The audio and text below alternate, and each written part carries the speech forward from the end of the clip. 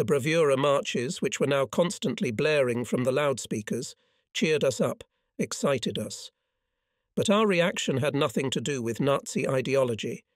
The sailors were not too concerned with the consequences of these victories for Europe. They were much more interested in the consequences for themselves. They had no doubt that the war was practically over, and they rejoiced that the daily training, hardships, privations and dangers of war, as well as life away from home, would soon be over. They were not at all obsessed with the desire to hang around the seas and send other countries' ships to the bottom, while being in danger of perishing too. People were much happier thinking about planting cucumbers in their little vegetable gardens, raising pigeons, or having a good time in a cosy beer hall. The team felt that our prospects were quite favourable. We had not yet travelled far from the Cape of Good Hope. Returning home seemed very pleasant, perhaps with a vacation on the beaches of Durban, or with a little vacation in the company of pretty Cape Town girls. To celebrate the fall of Paris, Rogge ordered a pint of beer for everyone. "Why only one?" wondered the bravest of the brave. "Because it's not over yet," Rogge replied. Always maintaining the restraint necessary for his position, the captain was always aware of everything that was happening on the ship. Even the smallest deviations in the measured life of Atlantis did not go unnoticed by him. If people poured beer into the sea, the very beer he had personally given them, it could not be considered normal. Something's wrong here. The sailor, who was about to throw something overboard, frowned guiltily when he saw the duty officer approaching and hid his hand behind his back. "What have you got there?" the officer asked. "A bottle." "What kind of bottle?" "A bottle of beer." "What were you going to do with it?" "Throw it overboard." "What? The bottle?" "No, the beer, Mr. Officer." "Why?" "It's hot." Rogge called the barman. "What happened to the beer that was distributed to the men? I was told it was warm." "You understand, Mr. Captain," the barmaid hesitated. "The weather—" "But the officers and I are enjoying ice-cold champagne." "Of course, but it's from that refrigerator in the wardroom. There's no room for beer." "I see," Rogge sighed. "Officers first." "Of course, Mr. Captain."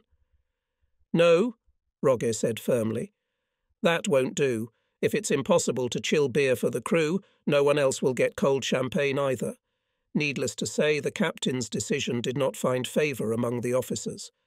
But the unfortunate barman was hit by such a powerful flood of general discontent that he easily provided the whole crew with cold beer at the next celebration, the surrender of France. Cold champagne also poured down by the river. France had fallen. Such an event was impossible not to celebrate. In the wardroom the corks popped merrily. Glasses clinked and toasts to the health of relatives and friends were heard. There was much talk of home. Very soon it will all be over and we will be back to our families. At home, life on the ship will seem like a distant memory. Years will pass, but we won't forget that night that was the beginning of the end. "What about England?" someone asked. A friendly laugh broke out in response. "England will not last long on her own," came the confident reply. "And the Americans? Don't forget Roosevelt's assurances. They will not interfere." My God, I thought. Now all that's missing is a quote from Mein Kampf. But we've just listened to Fehler's brief speech on degeneracy and racial purity. Here's what I propose to you. Let's make a bet. I mean, who can guess when it's over? "My personal bet is September," he said, and circled that month on the calendar. "A month from now," another officer suggested. "And I think not before Christmas," said a third.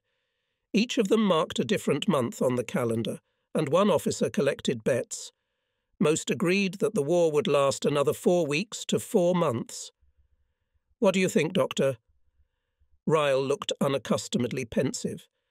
"If you insist, I'll certainly give you my opinion," he said. "I suppose it will be July 1944. This statement was met with friendly laughter. "You are unusually optimistic," Fehler declared.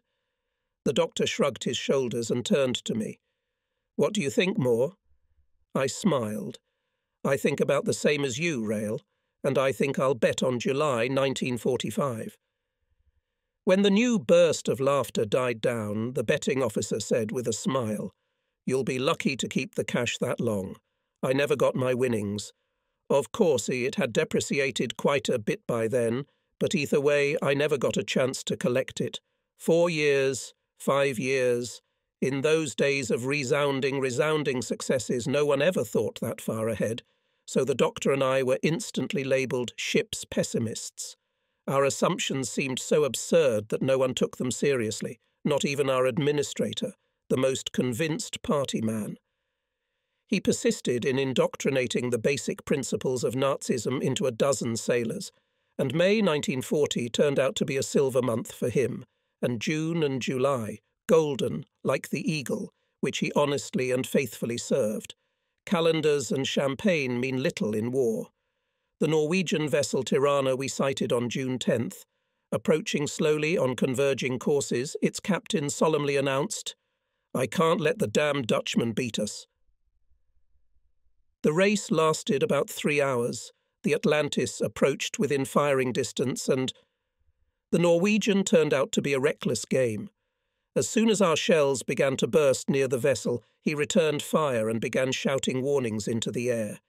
It took us 30 volleys to silence the damned radio, and the Tirana, our second victim, suffered the punishment she deserved.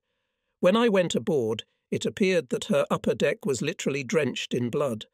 She stood in puddles, and it was impossible to pass without stepping in one of them. 5 men were dead, but there were a great many wounded. The captain was in a state of shock, and when he saw me he burst into tears, saying, "But Norway is at peace with you."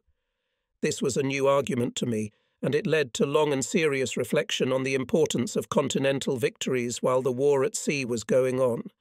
On the one hand, we did have an agreement with the new Norwegian government, but on the other hand, Norwegian ships continued to go to sea.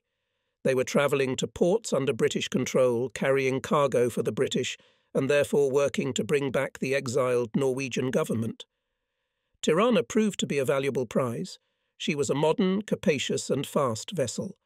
Her cargo was also quite valuable, 3,000 tons of wheat, 6,000 bales of wool. She also carried 178 trucks, 5,500 cases of beer, 300 cases of tobacco, and a mountain of all kinds of food, among which were 3,000 cases of canned peaches and 17,000 cases of jam. We had already forgotten the taste of the fruit, so we kept some of the peaches for ourselves, but the rest of the cargo was planned to be sent to Germany. The Tirana was too valuable a prize to sink, and she was fast and Norwegian-looking enough to escape the watchful eye of the British on her way to Germany. But she also carried a special cargo, incomparable in value to food or engineering products.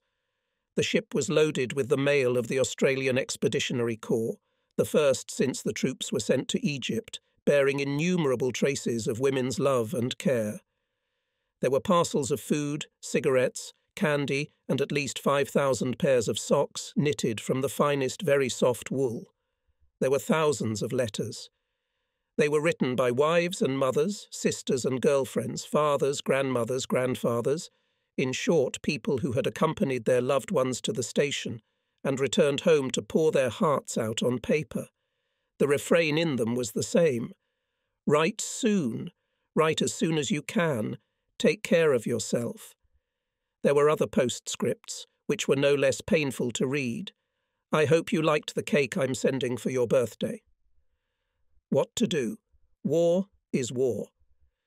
With bitter irony, the officers of the Tirana told us that Melbourne officials had assured them that the local waters were perfectly safe, and suggested that the mines in the Agulhas area were nothing more than a legacy left by the Count Spee, which had already been sunk some months before. We could not afford to spend too long with the cargo of the Tirana, because although her radio transmission contained incorrect coordinates, and we quickly suppressed it, the traces of our battle were too obvious. We therefore endeavoured to send the vessel south more quickly with a small prize crew on board, and orders to hide in the ice and wait for us to join them. England continued to fight, and by the time the city of Baghdad was attacked, some of us had already said goodbye to the hope of winning a memorable wager, Fire was opened on July 11th, and there was definitely an element of irony in the action, as the ship was a former Hanseatic ship taken by the Allies as reparations after World War I.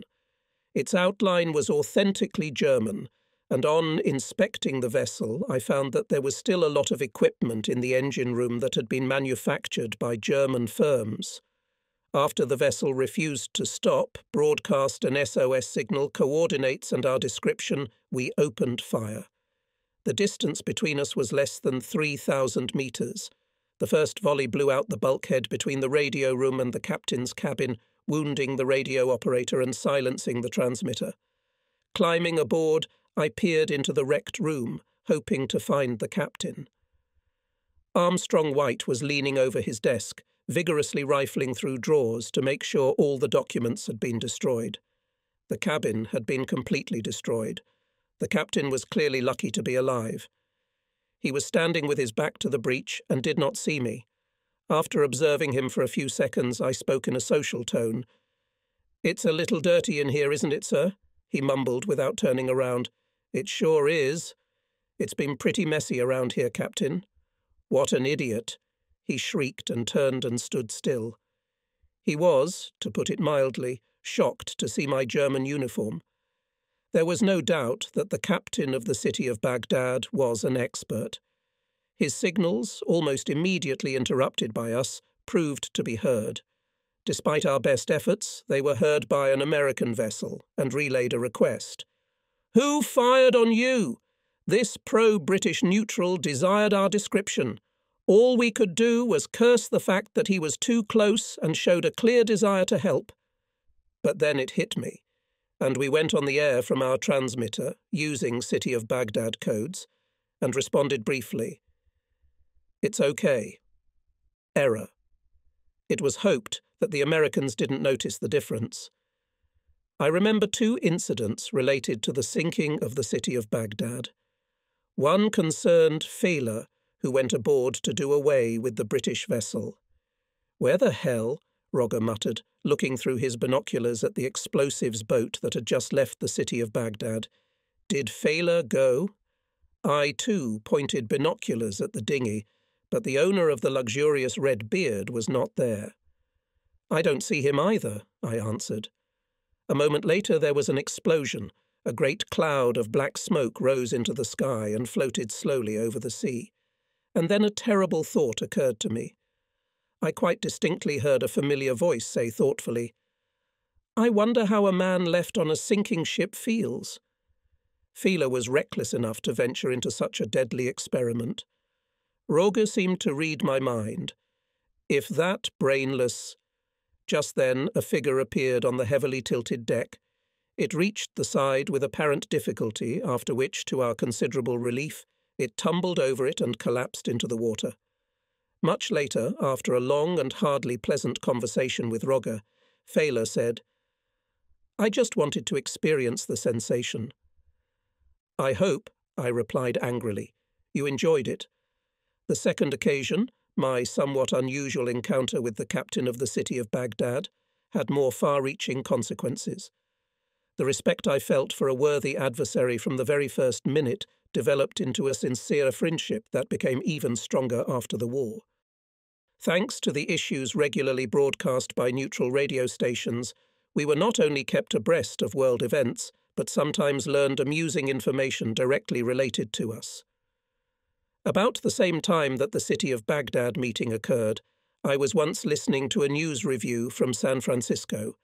Suddenly the announcer's runny voice briefly reported, "The Dutch vessel Albuquerque has been sunk."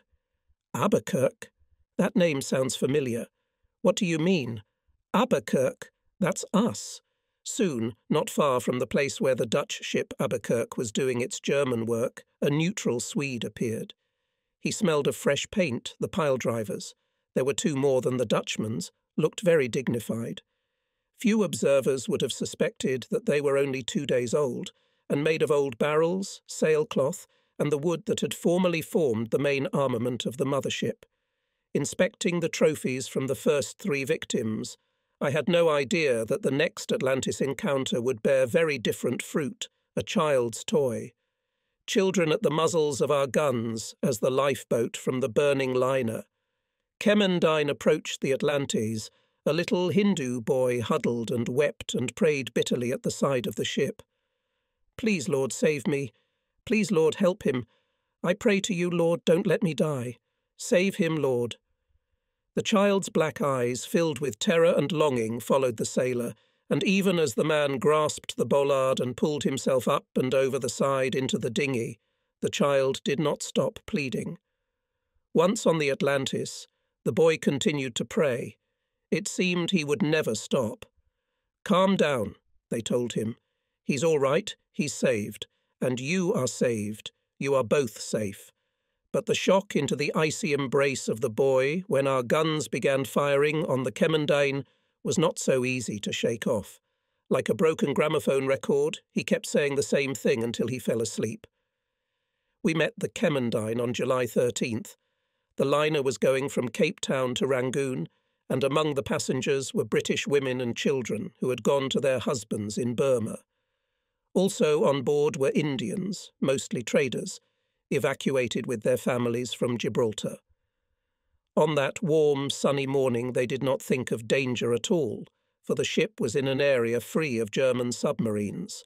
When the sailors removed the blackout from the cabin windows, and this had happened a day or two earlier, there was much good-natured joking about the captain's overcautiousness in insisting on observing this safety measure for so long. The passengers had just finished breakfast when a rumour was heard that a strange vessel had been sighted within sight, and with the excitement which always overwhelms sea travellers at such moments, the Englishmen interrupted their usual occupations and went to the dinghy deck to watch the process of separation. Even the Indians, who had hitherto been busily discussing the child about to be born to one of them, yielded to the general mood. To the passengers of the Kemendine, the war was very, very far away. We heard the radio transmitter on the Kemendine start up. At 9:30 our guns opened fire. "Good work, Cash," Rogger noted. The liner stopped. Its radio was silent. The flag was raised on the mast, signalling surrender. The dazzling whiteness of the superstructure slowly began to fade as smoke gradually enveloped it. Cash grinned contentedly. Yes, it had turned out quite well indeed. The gunners had done a good job. There was a clear economy of shells. One salvo was enough to accomplish the task. One shell penetrated the hull near the waterline, the second destroyed the radio room. Cash looked around at his men, satisfied that he had managed to make a flawless team out of them. Cash was far more interested in the mathematical results of his performance than in the effect of his work on the human element of the enemy. The fact that his accurate shooting saved someone's life was good, of course, because less experienced artillerymen could make a massacre every time. But that was a technical detail, so to speak. What interested him most was the speed of the artillery crews and the accuracy of the fire. We moved closer, watching what was happening on the decks of the Kemendine. There the passengers were boarding the dinghies. I was busy checking the equipment needed by the boarding party. And then the unbelievable happened. The gun at the stern of the Kemendine suddenly went off. Someone shouted, "The enemy has opened fire!" There was a rumble and a splash. A shell exploded in the sea not so far from the side of the Atlantis. The column of water that soared high into the sky and partially collapsed onto the deck was a symbolic exclamation point that ended the highly emotional remarks of our officers. I had never seen Roguet really angry before. In all situations he kept within bounds, a self-discipline practiced over many years. So we used to think of the captain as calm and unruffled as a rock. "Fire!" Rogger ordered, and the guns began to fire. We only flinched. All of us simultaneously had the feeling that Roguet intended to blow the liner to pieces. Comens wrinkled his nose at the pungent odour of gunpowder. "There may be some mistake, Mr. Captain." But once again a hail of shells rained down on our attacking enemy. Comens glanced again in the direction of the Kemendine. "There's only one man at the gun there, a bloody fanatic who doesn't consider anyone but his own delusions." Rogger didn't answer, but clearly hesitated, then waved his hand. "Cease fire!" But he was still furious, and with good reason. He had ordered a ceasefire because Kamenetz's interference had made him realize that under the circumstances we could make a real massacre on the Kemmendine. But that thought made the captain even angrier. Most of all, Rogge hated unnecessary risk and destruction, and the consequence of the idiotic act of an unknown artilleryman was inevitably both. When it became obvious that our revenge would cause the obligatory loss of women and children, Rogge's rage reached a boiling point. Women, children. As I climbed the deck of the Kemmendine, I mentally cursed the war, but finding myself among the blazing wreckage, I put aside considerations of humanity and concentrated on my first practical task, to search the burning ship. I photographed the saloon, a sight that was a perfect illustration of the devastating waste of war and the suddenness with which the ordinary and familiar surroundings become a devastating threat. Myriads of sparks flew above the smouldering wooden wreckage and flies of fire onto the thick carpets that covered the floor. I pointed my camera lens at the table, which had obviously been covered with a clean snow-white tablecloth just before the attack, and which was already being gingerly licked by yellow flames. Suddenly it burst into flames, instantly turning into a fiery canvas. A minute more, and the flames crawled in all directions, covering the wreckage of what had recently been a cosy salon. Knives, forks, dishes, napkins, broken furniture in general, everything that provided passengers with a comfortable life lay in shapeless piles under my feet. Minutes were precious, and I, tearing myself away from the sad spectacle, went to the cabin of the chief of the housekeeping department, hoping to find some documents there. But as soon as I began my search, the room was filled with acrid smoke. Black and stifling, it drifted across the floor, followed by a roaring and crackling fire. Abandoning my occupation, I hurried to the deck. When I got there, my heart was pounding desperately in my stomach. My eyes were watering, I was coughing, and I couldn't catch my breath. The usual sequence of operations on the captured ship had been completely disrupted. We had no chance of finding anything of value, was the opinion of all the members of the boarding party gathered on deck. "It's all the 13th, Fila shouted angrily. "We won't even be able to blow up the damn sucker, that reminds me." "Good God," I muttered. "Charges?" Fela continued. We had stacked them on the deck of the Kemmendine, and now, to our horror, the rapidly spreading flames were closing in on them. "All aboard!" I shouted. The reaction of the sailors was swift, so were the officers. We were in the boat in a flash, and we were off so fast we couldn't take anything with us. At the last moment I picked up 2 miraculously survived children's plush toys, a bear and a rabbit. At the same time, the lifeboats from the Kemmendine were rocking in the strong waves near the Atlantis. The crew gathered on board and looked curiously at the unusual sight, frightened women's faces among many men's. The taking of a new batch of prisoners on board was not going to be easy, for the waves were getting higher and higher, and if a sailor could help himself, women and children could not be expected to do the same. Then someone said thoughtfully, "Coal buckets," and the problem was solved. Coal buckets are indeed exactly what is needed. The buckets, containers 1.5 metres high and 70 centimetres wide, were lowered overboard on ropes, and the children were safely hoisted onto the deck. None of them were even bruised, although the mothers, watching this operation, definitely experienced many unpleasant moments. Then came the turn of the women. Each was tied with a rope around her waist and dragged on deck. An unenviable and very dangerous fate, for the success of the mission depended to a great extent on the women's being able to leave the boat at exactly the right moment, when the boat rose to the highest point of the wave. Fortunately, here, too, there were no injuries. A pregnant woman was the last to be lifted out, with every conceivable precaution, and placed in a hammock.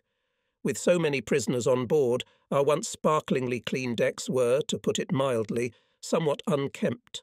This was my conclusion when, returning to the Atlantis from the burning Kemmendine, I had to wade through a crowd of women, children, British sailors, and Indians. Rogge was not pleased after hearing my account of the mishaps on the Kemmendine. He hated to waste valuable torpedoes, and our failed attempt to blow up the ship meant that torpedoing it was the only option left. The sinking of the Kemmendine cost us 2 steel fish. After torpedoing, the ship folded in half. Her bow and stern formed the sides of a huge, shaking in death agony letter V, which in a few minutes disappeared beneath the choppy surface of the sea. Our surgeon Ryle was not only a capable doctor, but also an excellent psychologist and just a good man. That's why he preferred to stay in his gleaming, sterile white sickbay during the battle, realizing that his patients were under additional stress hearing the noise of battle that they couldn't see. And the sight of a calm, confident doctor certainly had a calming effect. He also used the time to prepare his instruments, realizing that when the wounded began to arrive in the infirmary, every minute would be worth its weight in gold. Ryle loved his patients, and they tended to return the favour. He hated guns, and when they suddenly opened fire on the Kemmendine, he only cursed when he felt the fury of our retaliation. Ryle always wondered why no one thought to reduce the vibration that shook the Atlantis hull at such moments. The doctor feared that the shaking might interfere with complex operations. Now he had a new job, and as he made his way to the wardroom, he mentally cursed Roger for entrusting him with such a delicate mission. He was to be a friend and mentor to the women and children, to take responsibility for their well-being for the entire time they would be on Atlantis. Of course, it was not without envious comments from fellow officers, comments that differed from each other only in their degree of obscenity. But only Rael was not satisfied. He was much more interested in the purely medical aspects of the activity, and the captain's firm belief that in the absence of a priest on the ship, the doctor was the only reliable protector for weak women irritated him enormously. As he approached the wardroom door, the dapperly dressed doctor slowed his steps and nervously adjusted his tie. He swung the door open and almost recoiled, stunned by the outraged shouts. "Unforgivable! Absolutely unforgivable!" exclaimed with pathos an ugly lady sitting in the corner. "It is strange that we have not all been killed." "But, madam," objected the confused young officer who was acting as host, "it was all quite—" Ryle did not hear the end of the sentence, which was drowned in another explosion of indignation. "Please remain calm," Ryle said from the doorway. There was a pause as the women looked at the new man. Ryle noted that all the women, with the exception of the ugly lady, were calm and collected. But the ugly lady was a real piece of work. As soon as she was on the deck of the Atlantis, she showered the German sailors with every swear word she must have thought could constitute a lady's vocabulary. Scoundrels, murderers, men who amuse themselves by shooting innocent children. These were still the most decorous terms she bestowed upon every person she met. The young officer looked at Ryle with gratitude and relief. With the utmost courtesy of which he was capable, the doctor addressed the scandalous lady, noting to himself that she liked to indulge her desires, was quite vulgar, and perhaps had a tendency to high blood pressure. But he prudently kept these thoughts to himself, and smiling charmingly said, "You have my sincere apologies, madam. What can you do? We live in very troubled times. And now, perhaps you would like something to drink?" It worked. With a few more soothing words, Ryle had a chance to familiarize himself with the other prisoners for whom he was now responsible. His attention was drawn to a woman standing apart from the others with her 14-year-old daughter. The girl held her mother's hand tightly and looked around fearfully. Ryle did his best to make the most favourable impression he could. He found out that the girl had just come from a convent school, and her mother was desperately worried about what effect living among rough sailors would have on her. Rael met an elderly Kemmendine officer who spoke with a sing-songy Irish accent. His last name was McGowan, and he was the ship's doctor. "A drink is a damn good idea," he approved. "Nothing like a good swig of old Irish whiskey when you're in shock." Ryle reasonably suggested that his British colleague could use a drink as well. "Would you like a double?" "Sure, and a clean one, please." But what happened to the little boy in the corner? He was crying bitterly, ignoring the women's attempts to soothe him. "Where's my little chair?" he mumbled through his tears. "What have you done with my little chair?" "What chair does he mean?" Reel inquired. One of the women explained that the carpenter on the Kemmendine had made a chair especially for the boy, which he had been allowed to take ashore in Rangoon.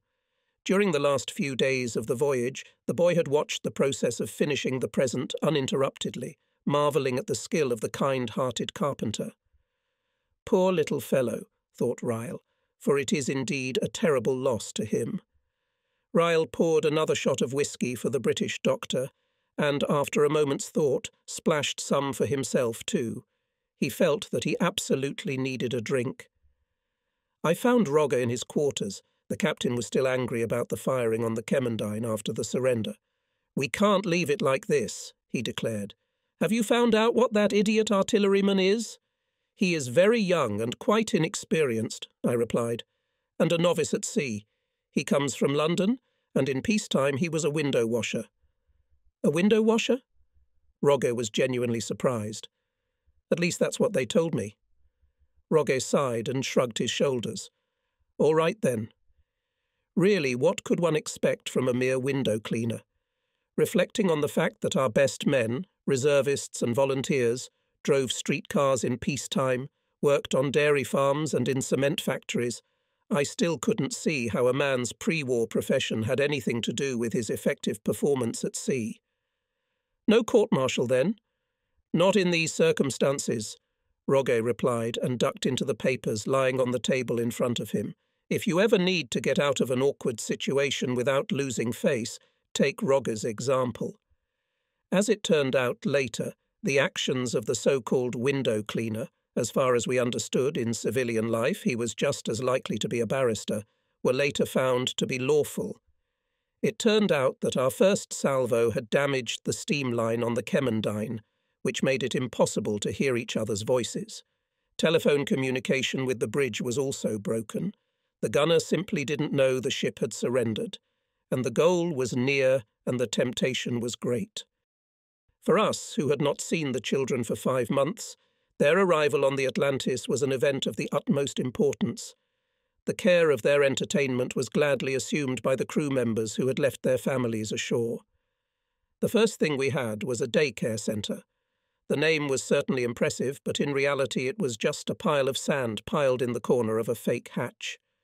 We took the sand out of the ballast tanks, added a few toys that our craftsmen had made, and put some chairs nearby for mothers to keep an eye on their children. Although the equipment of the kindergarten was, to put it bluntly, poor, it soon became extremely popular with our young guests who, if not fooling around in the company of Ferry, Rogge's Scotch Terrier, and Atlantis's mascot, played there for hours. Here, too, their admirers, both German and British, usually gathered, though I must admit that in this battle of childish affection our adversaries usually came out victorious.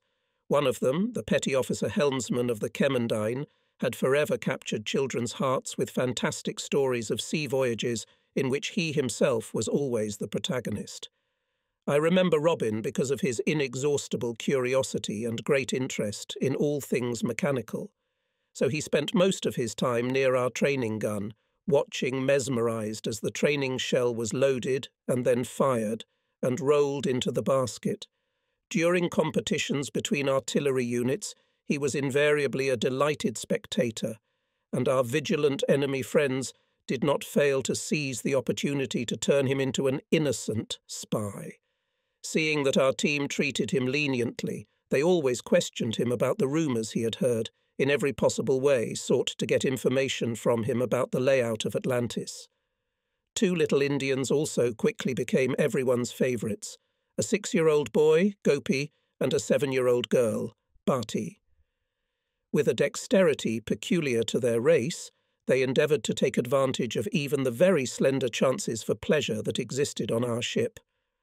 One day, when everyone was waiting for the cook to arrive, the girl was accidentally bruised by a door swinging open.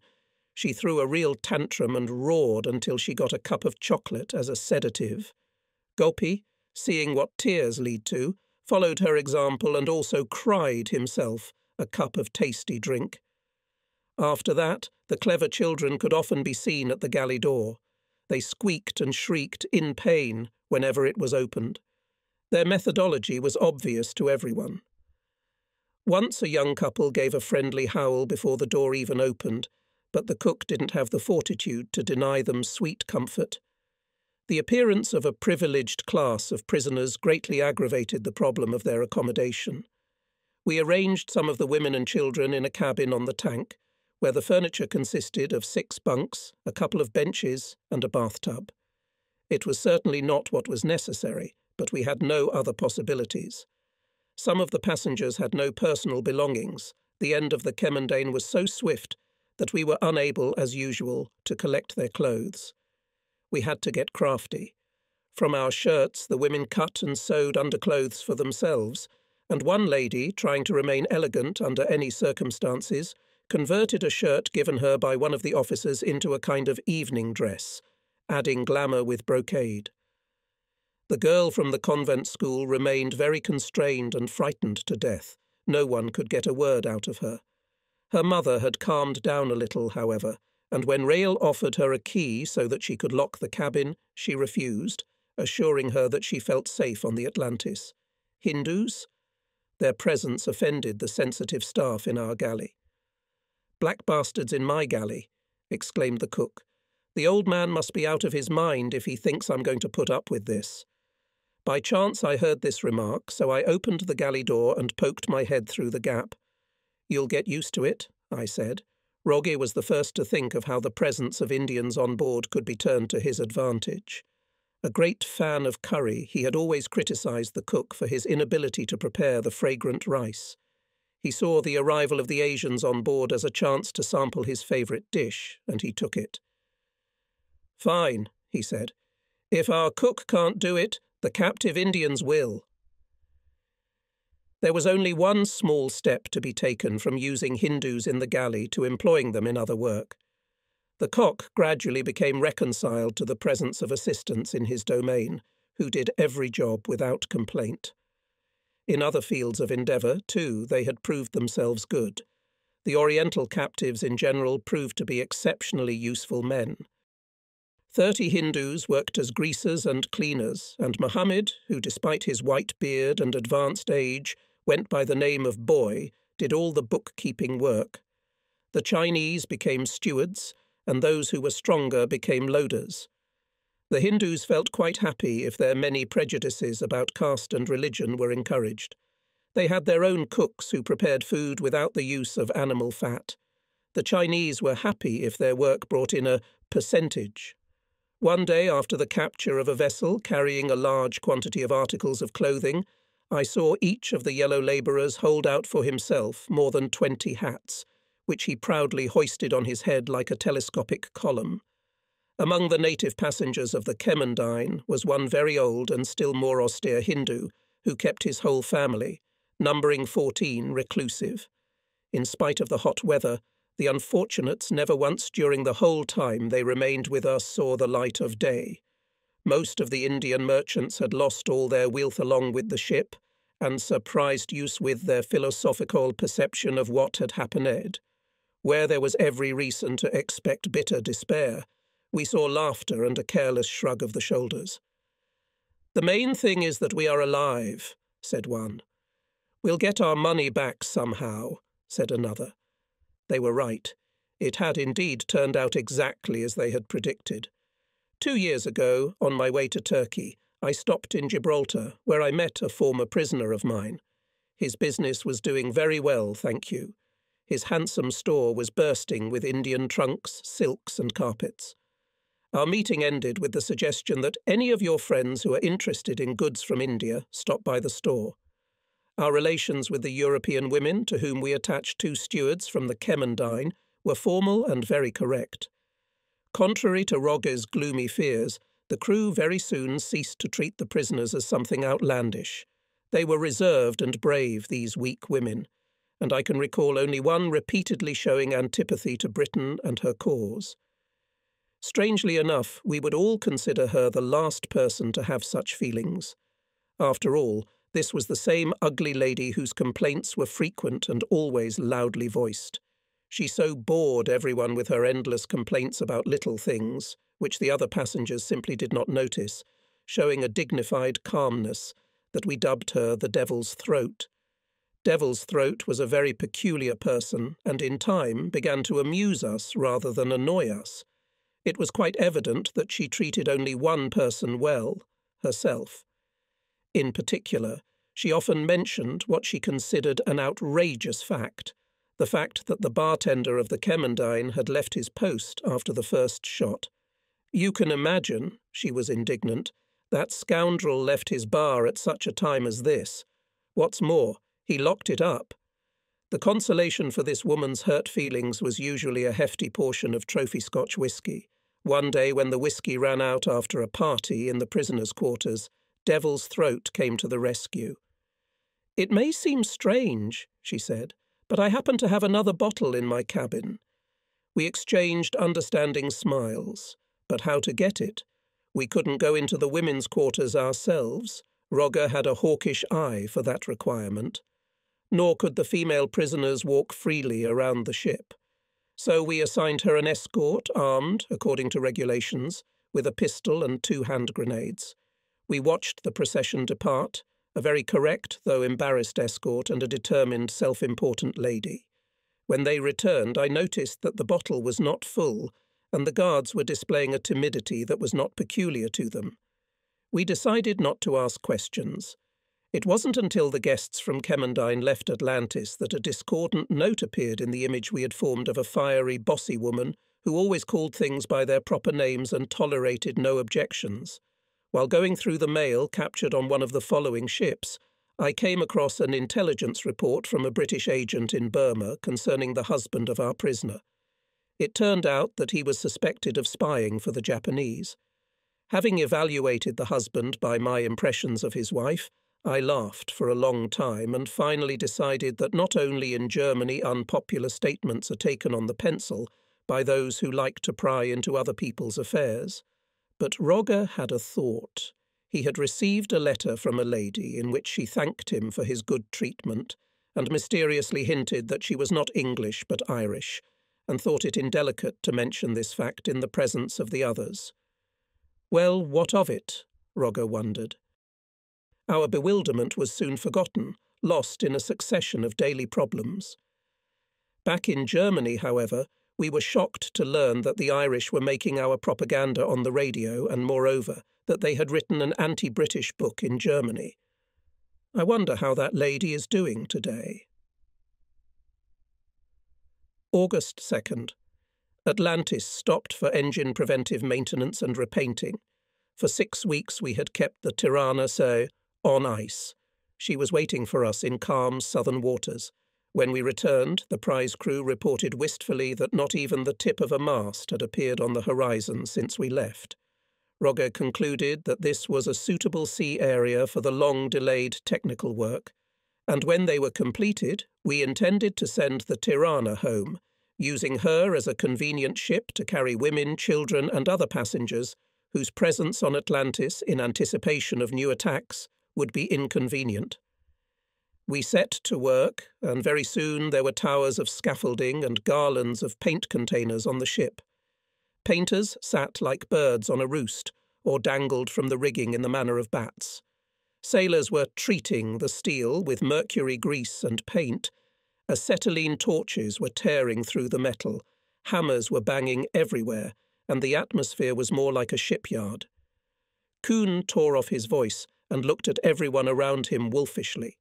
Perhaps because of this, the former bosun had earned the harsh nickname Captain Bligh, although everyone knew that this man had a heart of gold. The preventive maintenance in the middle of the ocean was followed by no less hard work, the transfer of cargoes from Tirana, which could be useful to us, to Atlantis. The operation ended with the transfer of 100 tons of diesel fuel. The fuel hoses were disconnected, and the Atlantis slowly moved in tow behind her prize, making her way through the raging sea, with the heavy anchor chain hitched to the tow rope to keep it from being too tight and breaking. By the time the work was finished, only our medics were satisfied, who, while not directly involved, had managed to get some very useful gizmos for the cause. For quite some time, our junior doctor, Ryle's assistant, complained to anyone who would agree to listen to him about the impossibility of continuing his studies. He complained to me, too, as we headed out together on the dinghy to another victim. Our prize crew went through a large amount of papers and mail before dumping it all overboard, and the water around the dinghy was covered with scraps of paper. That's when I noticed a beautifully bound book slowly floating near the side of our dinghy. I fished it out, read the title, and handed it to the doctor with a smile. "That literature is your department, not mine." Sprung glanced sourly at the book, and suddenly his eyes lit up. "Oh my God," he exclaimed. "It's a miracle." The book turned out to be a manual on the latest techniques of field surgery. Sprung was again cheerful and satisfied. His attention was drawn to the drill used by the radio amateur aboard the Tirana. "How fine," he whispered in awe. "How well balanced." "What?" I didn't understand. "Our youngest genius is going to build his own radio receiver." "Skull-cracking," he muttered, and stroked the drill with his finger. "With a little thing like this, I could repair any skull." I mentally hoped that whatever injuries I was going to suffer in the future would affect other parts of my body, but as it turned out, the drill did prove useful. Soon Sprung had to operate on a British patient with shrapnel in his brain, and the amateur tool helped extract it. After the operation, wiping sweat from his forehead, Sprung said, "It may not quite meet the specifications of Harley Street, but I am quite satisfied with the result. The patient will live." At first, the weather favoured the repair work, delighting us with calm seas and clear skies. On August 2nd, it rained. This event turned out to be important because it was as a result of the fog accompanying the rain that the fifth victim came to us on his own. Fieldsticker ran so fast to the position he should occupy according to the battle schedule that he choked, and at the first moment was unable to call the gun crews for communication. The unfamiliar vessel appeared out of the fog quite unexpectedly, and only a few hundred yards from the Atlantis, which, shrouded in scaffolding, most resembled a fat, clumsy duck dangling on the waves. When the alarm roared, even Roget lost his usual equanimity for a moment. There was confusion aboard Atlantis. People threw buckets of paint and rolled down the masts, or conversely climbed aboard from dinghy after dinghy like cats up a tree. They ran up to the guns in work overalls or naked from the waist down, covered in a complex mixture of oil, paint and sweat. One sailor hesitated in the dinghy and, when we started the engines, began to row desperately for fear of being forgotten at sea. "Idiot!" Failsticker shouted when someone who was running past stepped on his foot and immediately blushed, for he was just then picking up the telephone receiver. He never swore. Captain Bligh swore too, but that was nothing new. The confusion settled down quickly, and the routine began to work again. We were back from being repairmen to trained sailors on a warship. Now we had to find out who our guest was. A cruiser. Unlikely. By an incredible coincidence, the alien turned out to be a Norwegian ship, the Talleyrand, of the same series as the Tirana. It came out of the rain without noticing anything but its relative. 5 minutes after the announcement of the alarm, we opened fire, and the Talleyrand, taken by surprise, surrendered without bloodshed. Preparations for the flight of the Tirana were almost complete, but we realized that we should contact Berlin by radio. After all, if we did not report our prize and its course, on the long journey home, the ship could well be attacked by our submarines. But how not to give away our location to the British? After brief deliberation, Roger decided that before we sent the message, we would cross 1,000 miles to the south, transmit the information, and head for the northern Indian Ocean at full speed. We hoped that, unless of course the British came directly upon us, the direction finders would lead our pursuers to where we were not. On August 4th, we said goodbye to the Tirana. She was carrying all the children and women, about 50 male prisoners, her own crew and the Talleyrand's crew, a few Indians and a 15-year-old cadet on her long journey. The parting was not sad. As the Tirana touched down, all the passengers of the Kemmendine gathered on deck. They waved their arms and sang. Everyone was in high spirits, and the British prisoners, who had stayed on the Atlantis for the time being, picked up the chorus. I didn't realize it at the time, but that tune made a strong impression on me, and ever since then, when I hear it, I always mentally return to those distant war years. It brings sadness and touches me to the depths of my soul. None of us foresaw anything bad for the Tirana and her passengers. We saw her off with joy and a light heart, and the song was called Farewell, Sally. The repair work was completed. We sailed through the shimmering, multicoloured waters of the Indian Ocean, and destruction was once again the dominant factor in our lives.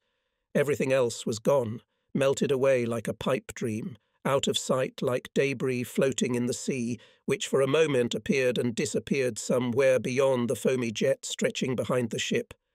Scientist, Tirana, city of Baghdad, Talleyrand, and Kemmendine, the mines around the Cape of Good Hope, were a thing of the past. On a stormy August night we approached the King City vessel. Frankly, they all seemed closer to me when I sat down to write this chapter than when the events surrounding them occurred. What matters is always what will be, not what was. Hunter and game in one person, by then there were about 30 British auxiliary cruisers prowling the seven seas. We had no opportunity to indulge in reminiscing about the past. If you constantly look back, there will be no luck. King City we sighted on August 24th near Madagascar. This encounter brought excruciating bitterness to our British prisoners, nor did it leave us with pleasant memories. We shelled King City, though there was no need to do so. We fired on it, not knowing it was a harmless merchant ship, and we killed 6 of the crew, including 4 very young boys barely out of their teens. But such is war, with the inevitable dirt that comes with it. I still don't see how, not being clairvoyant, one can avoid such complications. Anyway, there was a tragedy of which one of the British prisoners later wrote, "This is the saddest story that could ever happen on a ship." Our forward lookouts first sighted the King City at night. The ship's misfortunes began when we noticed that in those waters where merchant ships usually follow sneaky alternating courses and seek to pass them quickly, she was standing still with her machinery at a standstill. It was suspicious. I stepped onto the bridge and at first saw nothing. After the bright light of the cabin, the darkness seemed especially thick and impenetrable. It was a starless night, and there was a light rain, more like fog, which reduced visibility even more. The sea was rough. "How tropical," muttered the officer of the watch, lifting his jacket collar. I squeezed in behind him and glanced to the left. No, my eyes weren't used to the darkness yet. Damn, it's cold. It's a nasty night. "It's weird," the watchman muttered. "Hell knows what's on his mind." Through the night binoculars I could make out a grey, humpbacked shadow emerging from the darkness. That's right, a ship. But what kind? The chimney seemed to be the outgrowth of a square bridge, but I could not see the masts of a merchant ship. Another glance, and the vessel disappeared in the whirlwind of the squall. Roger came up. "We're going to turn and lay in a reverse course," he said. "I'm going to increase speed to maximum and get a close look at it, manoeuvring Began." Someone said, "Look, there it is." The misty haze cleared and the unfamiliar vessel took on a clearer outline. It was now moving at a slow rate of speed. We watched it for a few minutes, then it suddenly stopped again. Were we spotted? Probably. Yes, we were sure of it, absolutely sure. "Think about it," said the signal officer. "If you're just an innocent merchantman, why the hell don't you do what your precious Admiralty tells you to do and leave?"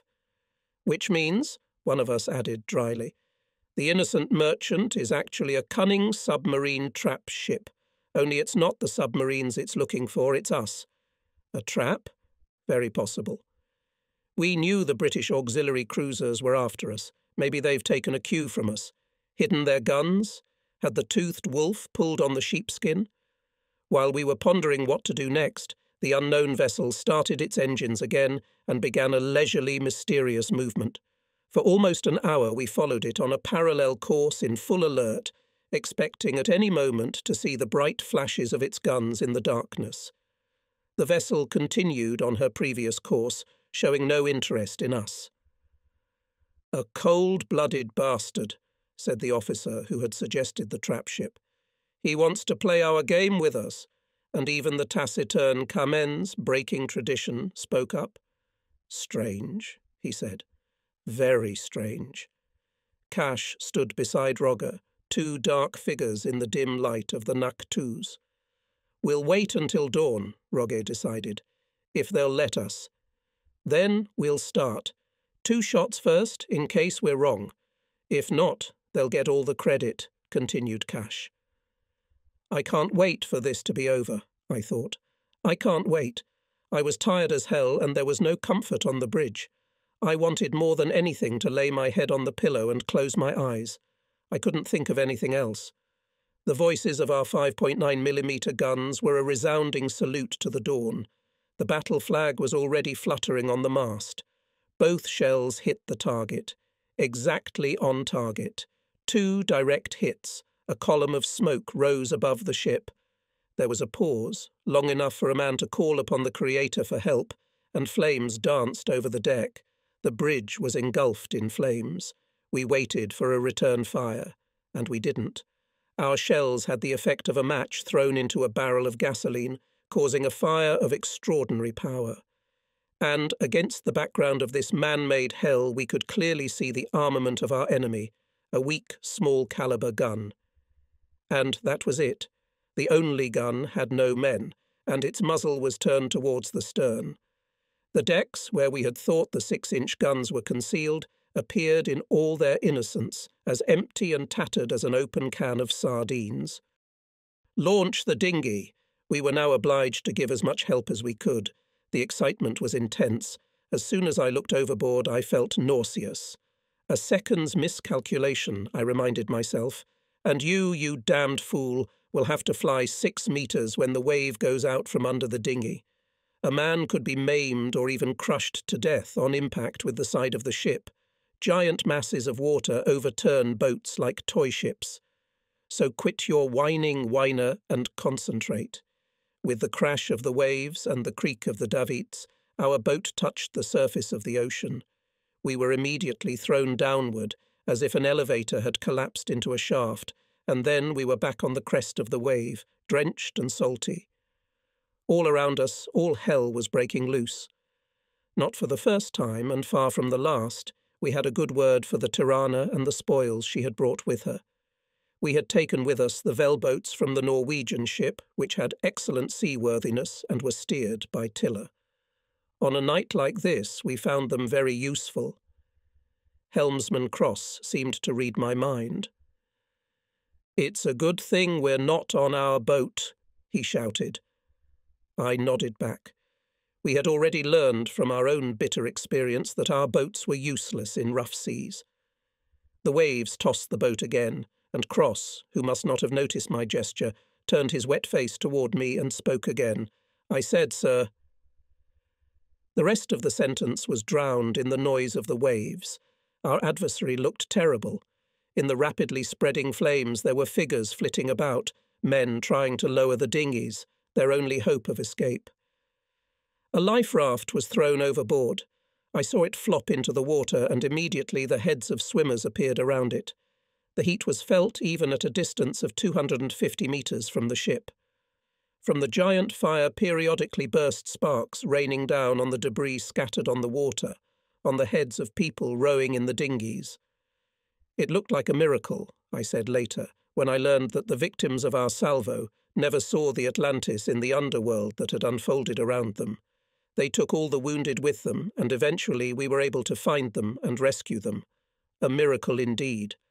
When the rescue efforts were complete and the guns opened fire again, this time to end the agony of King City, I took some pictures. That diabolical morning everything was going wrong. We were 200 meters away from the target, and shrapnel from our own shells were flying back, forcing us to duck from time to time. King City was carrying 5,000 tons of coal from Cardiff to Singapore. Its voluminous inky masses moved and rumbled and rolled over in the holds before erupting like volcanic lava through gaping holes in the hull. We watched in silence as grim towers of black smoke rose into the sky, and the bloody glow of the fire was reflected in the water, now frighteningly calm. When the ship came to an end, the King City gave out, a loud sigh, like a sea monster in unbearable pain. The water surrounding the red-hot hull evaporated, enveloping the ship in a shroud of white steam. There was a piercing hiss, and the agonizing monster rolled over onto its belly and began to sink slowly into the water. He wheezed and gasped almost humanly, and the water bubbled and bubbled over his grave for a long time. We returned to the Atlantis brooding and depressed. Cross was more than usually calm. In this man, one of the most polite men on the ship, one could not recognize at a glance a nimble and skilful helmsman, a consummate master of small boat manoeuvres, a manly and strong man. He was gloomy and gloomy. So was I. We had had a chance to see the barbaric poetry of war in all its glory, and we did not like what we saw. So, Rogger said later, we now know the reason for the strange behaviour of the British. It was elementary. Tragically simple. We were simply not seen. In time, we learned the whole story. When our presence was finally discovered, the first mate of the King City ran for a lamp to signal us, but it was too late. Our guns fired, and the shells hit their target. "But why were you moving so strangely?" I asked. "You stopped, then walked a little way, then stopped again." "God Almighty," sighed the exhausted sailor. "Don't tell me you didn't know." As it turned out, the first time King City stopped was due to a broken fan in the boiler room. They managed to fix it and slowly moved on, but it failed again. The episode I have described was a real tragedy, and the very next day we noted a certain coldness in the attitude of the English prisoners toward use. One of them said to me, "In the case of King City, you were too hasty in opening fire. The boys didn't stand a chance. You fired at a stationary target and killed 4 boys at once, who were sleeping peacefully in their bunks. Then another one died, and there's a sailor in the infirmary dying, his stomach ripped open by a piece of shrapnel. He's married. He was in a hurry to get home to his little son, whom he hadn't even seen yet. You've done well, gentlemen." With those words, the British officer left. For the first moment, I was furious. When things were bad enough, you could not think of anything worse. You could refrain from commenting. I rushed after him, wanting to explain that a chain of coincidences had led to the tragedy, but I stopped. After thinking about it, I decided I shouldn't do that. How could we know? How could anyone ever know anything definitively in a situation like this? If our target really turned out to be what we suspected, then we would have to fight the waves and die in the fire. The fluctuations could have been our common end. As we gathered in the wardroom, we came to the conclusion that it would be best for all of us to never encounter this ill-fated vessel. Though such thoughts could hardly be afforded in wartime, the incident with the vessel Etel King, which took place 2 weeks after the King City tragedy, was also accompanied by misunderstanding. Its captain, a very cautious man, had ordered the guns to be put in readiness when we were still very far away, 11 nautical miles away. As long as we did nothing and did not change course, the guns were silent. But as soon as Rogger ordered to increase speed and start the attack, the Etel King returned fire. And it should happen that our electric steering circuit failed and we spun helplessly on the spot. It took some time, but we managed the situation and got the Atlantis back under control. And the Etel King gave up shortly afterward, raising the W signal on the mast. "I need a medic." Rail had already climbed into the dinghy when the signalman shouted, "The ship has resumed transmission." A short order, and we opened fire, but immediately stopped when we heard the signalman's voice. "Error! Error! It's another ship." The QQQ signal was actually a signal from the Bernati, which appeared to be getting very close. It had intercepted and retransmitted the signal from the Etel King, and it was his voice that we heard on the radio. Even after receiving a fatal blow, the Etelking did not want to go to the bottom. Its bow was sticking out of the water like a threatening finger, and finally we had to get rid of it by riddling its forward holds with machine guns. "Well, even an ocean raider has to rest some time," Rogger said, leaning over a map. "So far, Atlantis has been doing a good job. We've already had 8 merchant ships with a combined tonnage of 60,000 tons. Not bad at all. Although our voyage had been quite long, the period of direct combat operations began after our encounter with the scientist. The old Hanseatic liner had caused the Royal Navy to think seriously, and it was with her that the war began in the hitherto calm waters. It was clear from the stream of radio reports and captured documents that the enemy had fully felt all the inconvenience of our presence, the consequence of which was sudden changes in traffic routes, cancelled flights, and delayed arrival of urgent cargoes. Think like your adversary. This was Rogger's maxim, which is why a huge map of the Indian Ocean with the inscription Admiral Colombo adorned the wardroom wall. Imagining himself to be in the heart of Royal Navy intelligence in Ceylon, Rogger mapped the route of the Atlantis as it was to appear to the British. To do this, he connected the points of the first 3 operations, with Scientist, City, and Tirana.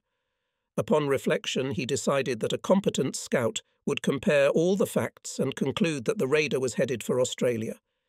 In June, another raider really began to operate in the area of New Zealand, and this could not better confirm our alibi.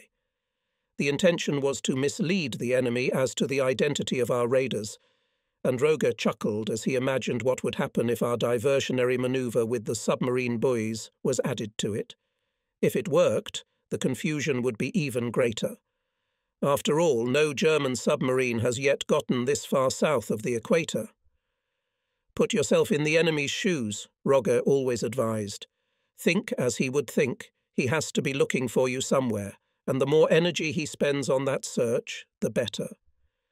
The black dots on the map, which marked the movements of British warships, this information was reported to us from Berlin, were thickening around our operational area. Quite successfully coped with the task to set fire to the Indian Ocean, Rogger decided to take a little rest, thereby giving time to fire brigades to use up their energy on the search.